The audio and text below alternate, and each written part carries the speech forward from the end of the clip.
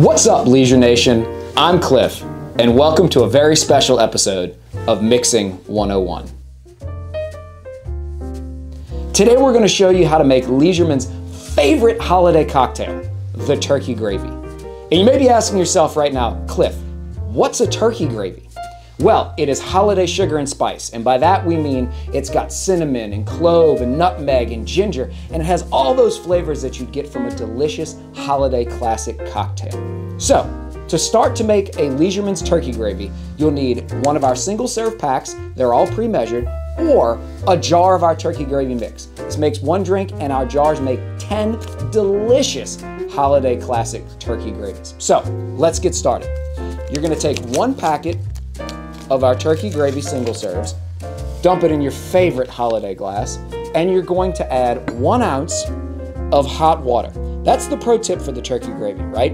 You can add cold water to it as well and add ice to it and make a delicious beverage. But the pro tip, especially for those cold winter nights, is to add hot water to our turkey gravy. It kind of creates this incredibly delicious holiday concoction. So what you're gonna do is you're gonna dissolve that mix. Takes about 35 to 40 seconds to dissolve it.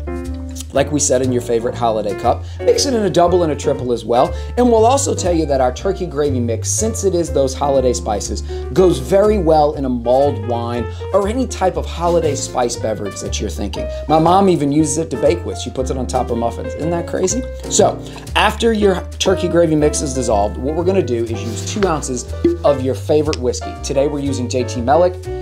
They are out of Branch, Louisiana. We like to drink local when we can. Like we said, we're gonna add 2 ounces of that whiskey straight into our holiday glass.